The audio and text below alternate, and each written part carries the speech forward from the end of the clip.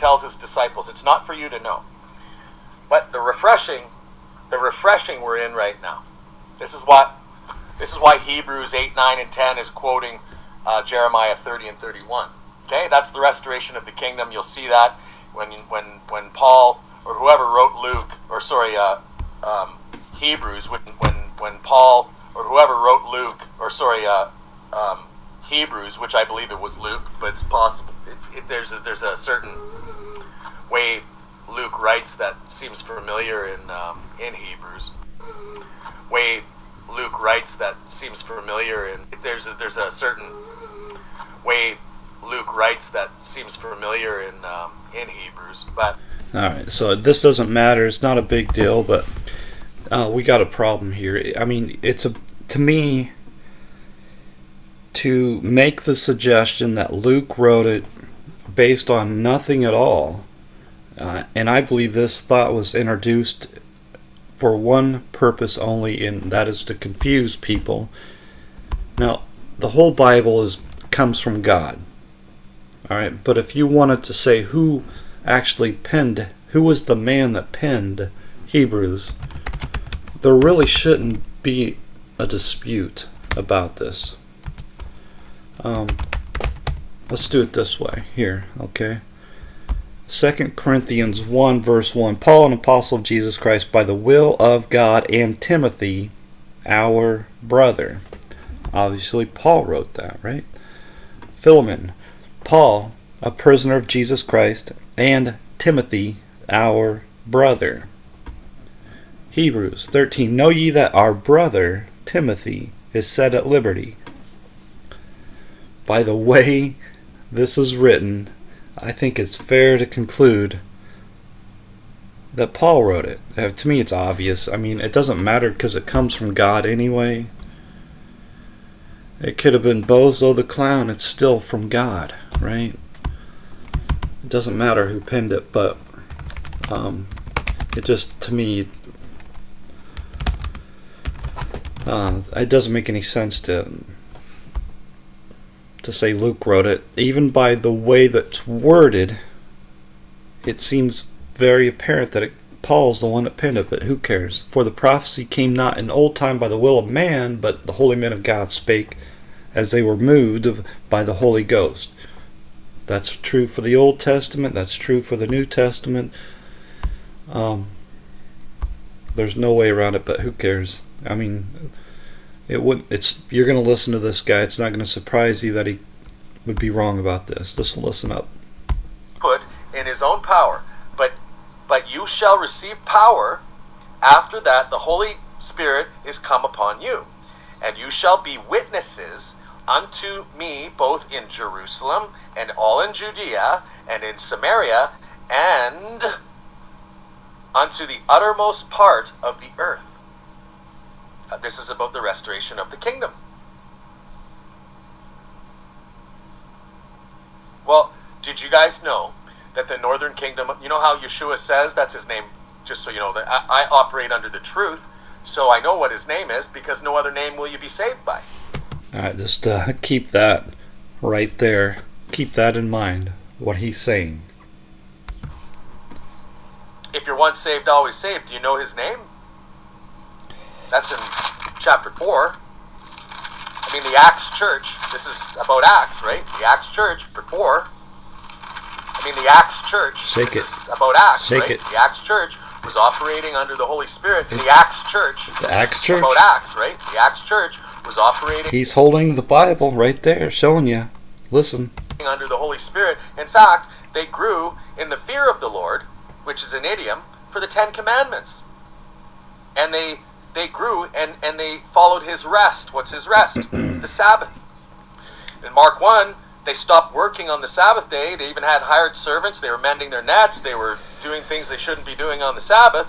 And he says, come follow me. And straight away they went into Capernaum and he started preaching with authority the gospel of repentance. That's in Mark 1. And Peter, filled with the Holy Ghost, said unto them, ye rulers. And Peter, filled with the Holy Ghost, said. And Peter, filled with what? Unto them, ye rulers. Peter, filled with the Holy Ghost, said unto them, Ye rulers of the people and elders of Israel, if we this day be examined of the good deed done to the impotent man, by what means he made us whole, be it known unto you all, and to all people of Israel, that by the name of the Holy Ghost, one. Hold on. The gospel of repentance. That's in Mark 1. And Peter, filled with the Holy Ghost, said unto them, Ye rulers of the people and elders of Israel, if we this day be examined of the good deed done to the impotent man, by what means he made us whole, be it known unto you all, and to all people of Israel, that by the name of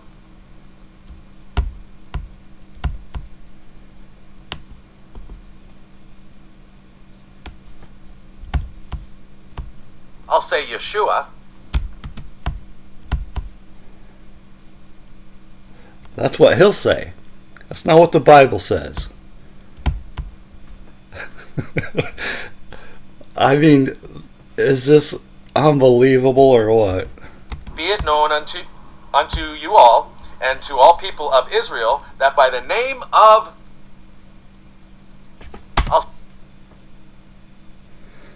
Well, I don't know. Say Yeshua.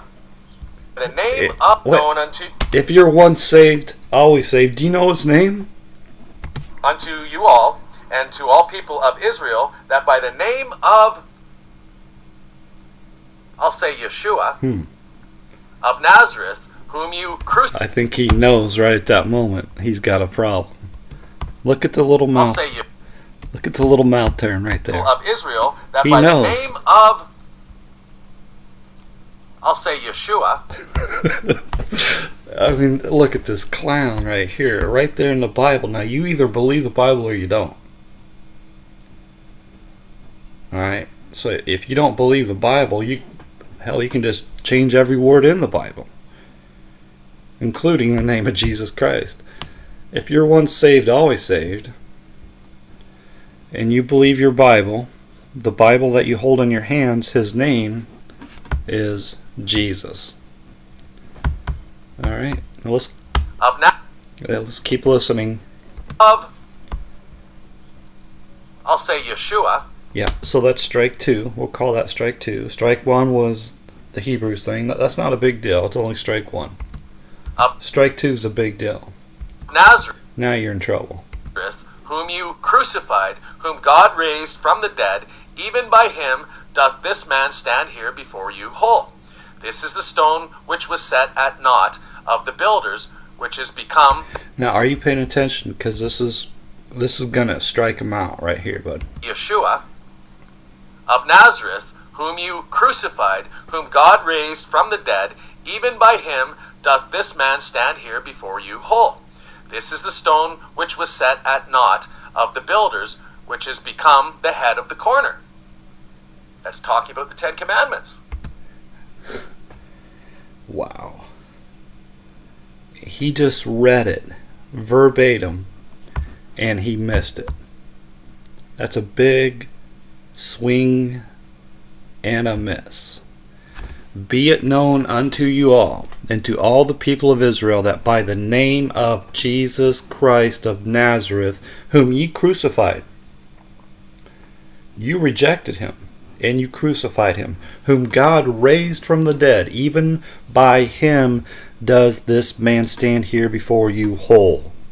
This is the stone which was set at naught of you builders, which has become the head of the corner. Neither is there salvation in any other, for there is none other name under heaven given among men whereby we must be saved. That name is Jesus. The head of the corner. That's Jesus. It's all pointed right there. It's crystal clear as can be. It's Jesus Christ. It's not Yeshua. And then he goes from Yeshua to the Ten Commandments. He's saying that's talking about the Ten Commandments. Which has become the head of the corner. That's talking about the Ten Commandments. It's not talking about the Ten Commandments. It's talking about that man. Where's this at here? That by the name of whom ye crucified, even by him, does this man right here, this man, Jesus Christ, this is the stone which was set. I mean, it's as clear as can be, but alright, so let's do a little word search just for this right here, head corner. Alright, and we'll notice, scroll down here, and you'll see here in Psalm 118 verse 22, the stone which the builders refused has become the head stone of the corner. There can be no dispute about this. The stone that is the headstone of the corner is the Lord Jesus Christ, and the builders are them that crucified the Lord. Alright, you can figure it out from there.